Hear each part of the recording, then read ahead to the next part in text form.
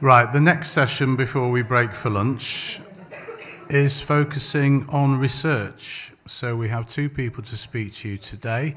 The second person will be Dr. Gareth Wright from the University of Liverpool. But before that, I'm pleased to be able to welcome our Head of Research from the M&D Association, and that's Belinda Cupid. If you're ready, okay, Belinda? I'll hand you over. I know you've been busy. Good morning. Good morning to all of you in the room and to all of you watching online.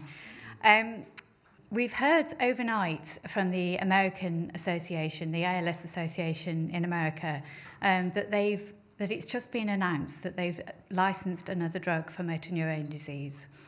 So this is a new drug that's been licensed, and it's the first time that a drug has been licensed since Riluzole was licensed over 20 years ago. So it's a really exciting announcement, but as I said, this is 8 o'clock this morning was the first time that we heard about it as a charity. So what does this drug do, and what does it mean for people with MND in the UK?